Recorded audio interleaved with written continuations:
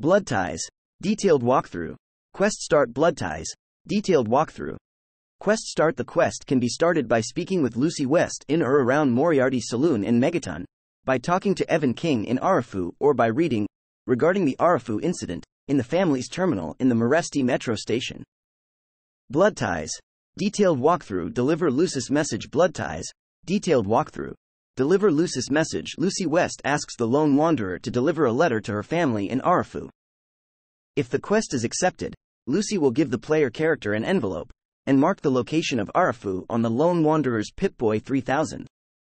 Blood ties. Detailed walkthrough. Report to Evan King. Evan King will toss a grenade as the player character approaches Arafu. King then apologizes and explains that the town has been under repeated attacks by the family. Evan will ask the lone wanderer to check the Iwer, Shenzi, and West residences to make sure everyone is alright. This starts the quest for the player character if she did not pick it up from Lucy. When checking in on the residence, the lone wanderer discovers that the Iwer and Shenzi families are safe, but further investigation finds the dead bodies of Lucy and Ian's parents.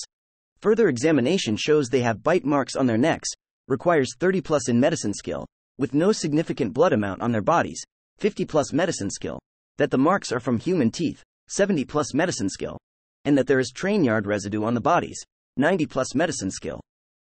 When the player character reports back to Evan King, he will ask about Lucy's brother, Ian West.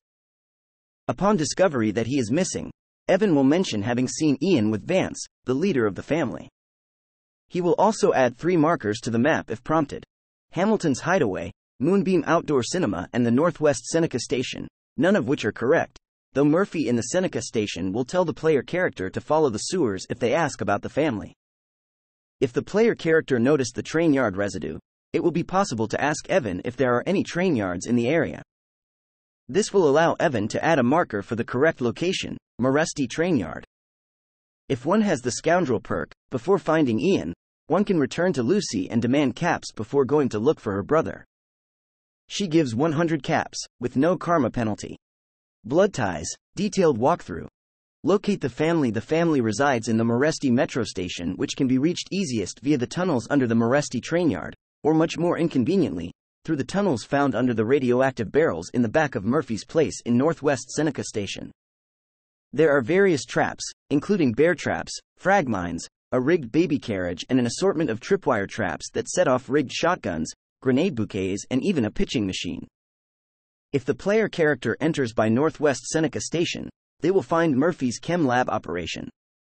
To the right, in the back of his office, one will find a hatch leading to the Meresti service tunnel. The player character will encounter 2 Mirelurks there. After going through the cave, one will enter the old train trail, then make a left at the first train wreck with the dead Mirelurks. The debris here conceals many traps, frag mines on either side, 2 bear traps in the middle. Heading left comes to 2 miniature tripwires between the carriages and walls.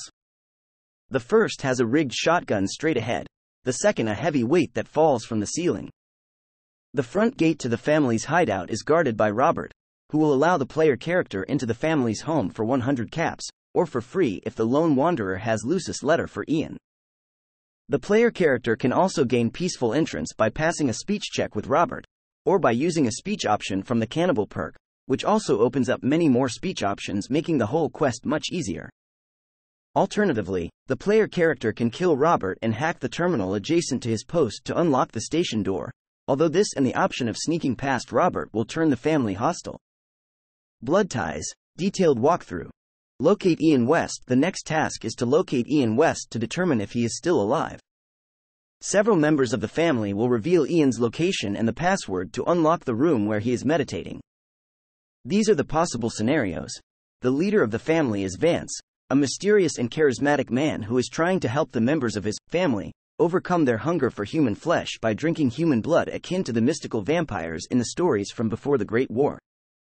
If the player character fails a speech check, Vance will advise the player character to learn the rules of the family by asking other members and reading from the terminal in the main lobby. If the player character passes the speech check, uses the Cannibal perk, or reads the rules and explains they understand the family, Vance will give the passcode that allows entry into Ian's meditation room. Alan notices that Justin has been trying to befriend Ian and suggests the player talk to Justin about him. Justin believes that Ian belongs with the family, having witnessed the murder of his parents and done nothing. If the player suggests that Ian needs an outside voice to help and passes a speech check, Justin will reveal the passcode that allows entry into Ian's meditation room. The impartial mediation perk gives a similar dialogue option with an identical result, even if one does not have neutral karma when asking the question. Carl will become annoyed if asked about Ian. Carl can be seduced by a female lone wanderer if they have the Black Widow perk or convinced with high strength, both sexes. In either scenario, Carl gives up the passcode to Ian's meditation room. Brianna also feels that being with the family is the best for Ian but that he could use an outside friend. If the lone wanderer is male and has the lady killer, Brianna can be seduced into handing over the password to the room where Ian is. The scoundrel perk or a high charisma will work as well. Holly, Vance's wife, can be persuaded to reveal the passcode with the scoundrel perk or a high charisma. Vance can simply be killed and the passcode looted from his remains. This will cause the rest of the family to become hostile towards the player character, attacking on sight. Each family member killed will result in negative karma at this point. Ian will be angry that Vance has been killed but will give the player character the same options regardless, as long as one does not respond flippantly to his death. Responding with, "Well, he's worm food now," results in Ian turning hostile and the quest to fail. One may also goad Vance with certain conversation options, finally calling him a psycho, and he will order the family to attack. This will allow one to follow the above option but result in no negative karma from killing them. Note: this path must be taken before Ian comes to any decision. See bugs. Talking to Ian will confirm he was not kidnapped but voluntarily joined the family after killing his parents. After a childhood encounter with a threatening wastelander, Ian has craved human flesh and blood, even that of his own mother and father. One is then faced with the choice of convincing Ian to leave, which requires either the letter from his sister Lucy or passing a speech check if Vance is still alive, or leaving him with the family. Blood ties. Detailed walkthrough. Settling accounts. Ian's decision must be relayed to Evan King back in Arafu. Depending on which choice Ian made, the appropriate parties will react with enthusiasm or disappointment. Reporting the news of Ian's decision to King will result in a sizable amount of good karma regardless of Ian's ultimate choice. After Ian's decision, the family and the residents of Arafu are considered to be the same faction even before the deal is made with Vance. Vance may also be convinced to either not attack or to defend Arafu if he and the family are not already dead.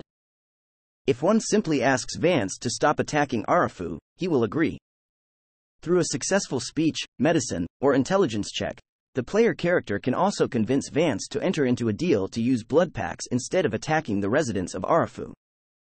Regardless of the conversation choice, Vance will award the player character with the shish kebab schematics after the initial conversation about the deal is over.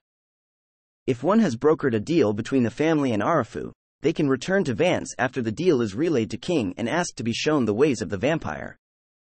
One will then be taught to drink blood and awarded the hematophage perk, which modifies blood packs to heal 20 HP instead of 1 HP. If one suggested the family guard the town in exchange for blood, Alan will be dispatched to Arafu, fulfilling their end of the deal. At that point, one can enter Alan's residence in Arafu, located at the entrance to town, near the Brahmin pen, to find a copy of Pugilism illustrated on a table in the corner. After successfully dealing with the problem of Arafu, each of its inhabitants will show their gratitude in the following ways. Evan King will, only once, give beer, wine, scotch, vodka, or whiskey to the player. Ken Ewers will repair items, up to 47%, for a price. Braylee Ewers will give her old-fashioned chocolate chip cookies, which is actually a tin can, to the player character. Karen Shenzi will mark several locations on the player's Pip-Boy,